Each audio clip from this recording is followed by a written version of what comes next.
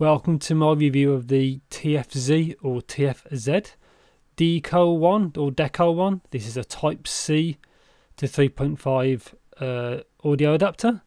As usual, the disclaimer is this was sent to me from the TFC official store.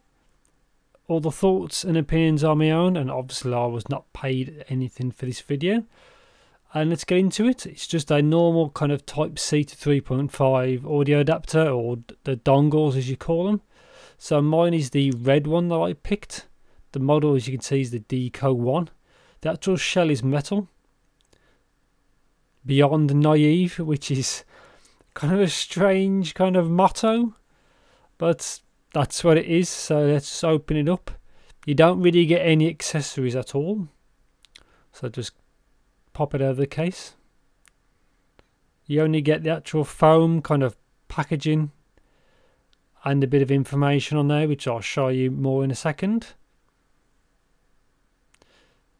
So Realtek ALC 4050, 32 bits 384 kHz, which is fine.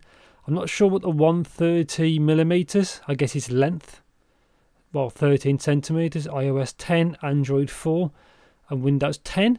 I've tried this on my PowerCo F2 Pro, works fine, and I've tried it on Windows 10, which is fine as well, which I'll show you in the next clip. It works fine, and that's it really. Not much to actually show in this sector.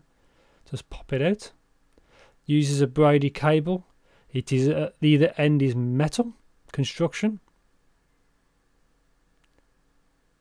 Quality seems good, and yeah, on to the actual Windows 10 settings now. So this is what it looks like in Windows 10. This is under the recording tab. Ignore the one here that says USB audio codec. That is the microphone I'm using to actually record this, so ignore that. But this is the one here, the default device, the KM Hi-Fi 384 kilohertz. That's the actual TFZ. So I'm not sure what KM stands for. Let's. This is what it would look like. Click properties, levels. This was at 100%, so make sure you do lower it to the suitable microphone or whatever you're using with. But it was at 100, so I did lower it. Advanced. It comes with 2-channel, 16-bit 48 kHz, which is fine for microphone, which is enough. That's quite high. Click OK. Playback. So this is the actual output part. Obviously ignore everything else. That's from my computer. But this is the one. So click again. KM Hi-Fi 384. Click properties. Levels. Mine again was 100%. So make sure you do lower it before you play anything, because you will either damage your hearing or earphones. So make sure you lower it to suitable device. And the inline controls do control Windows. So my test earphones are the Xiaomi Pro HD, because I have an inline mic.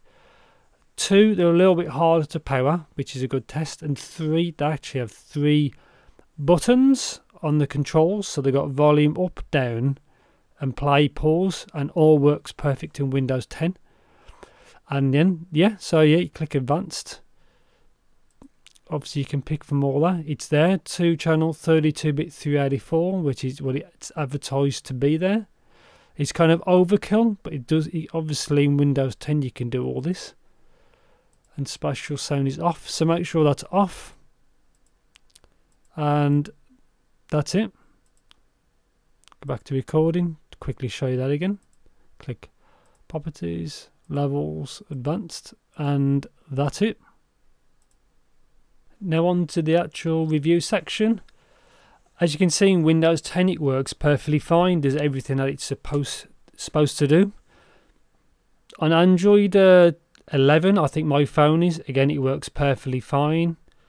The build quality seems good. Overall it does everything that it's intended to do. Just 32-bit up to 384 kHz like it's supposed to. I don't know what actual overall, how well it's supported on mobile phones, but I guess it should work on everything.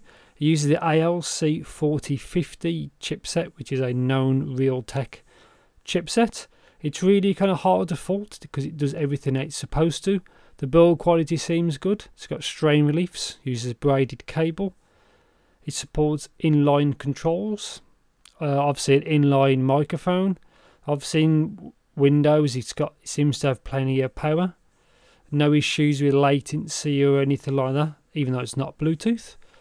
It seems to be a good implementation of the DAC. With the 4050, the Realtek chip seems a good enough implementation. Sound quality is good. There's no hiss in the background. It seems neutral in its sound signature, so that's kind of hard to fault. It's kind of it does everything that it's actually supposed to design to do. Looks like there's no drivers for under Windows 10 if you're an older device user like I have in my laptop.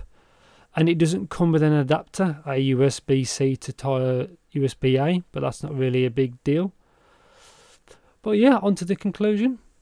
So my conclusion of the actual TFZ or TFZ Deco.1, it works as intended. I have no real issues. Windows 10 works fine, on my mobile phone works fine. Seems to have plenty of power. I didn't go beyond 50 or 60% because that was easily loud enough. You don't really need any more. For IEMs, it seems perfectly fine. There's no real hiss. It does everything it's supposed to do. Works with microphones and inline controls. I tried with my Xiaomi Pro HD. The buttons work, all of them, and the mic works, and that's it. Thanks for watching and take care.